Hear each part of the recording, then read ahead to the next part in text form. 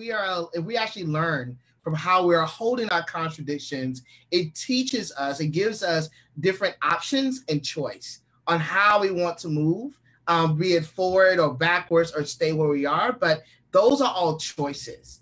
And I think that love is actually choice.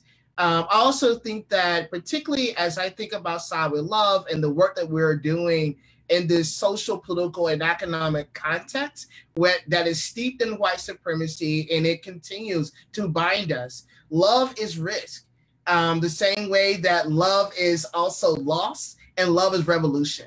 And it's also evolution.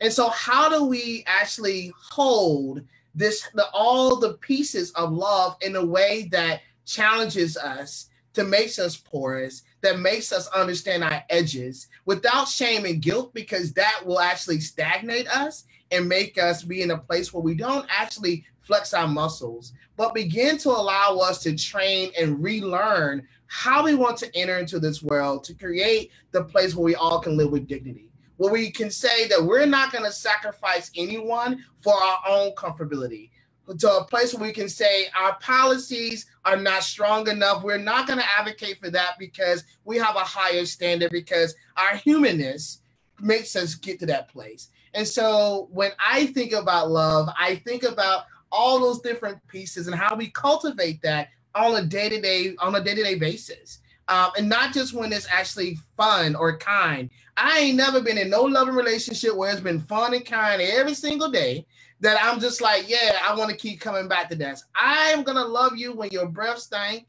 I'm going to love you when you are smelling like flowers and roses. I'm going to love you when you tell me I am hurting you, because love allows us to see each other and say, for the sake of your dignity and for the dignity of generations to come, I want us to change together.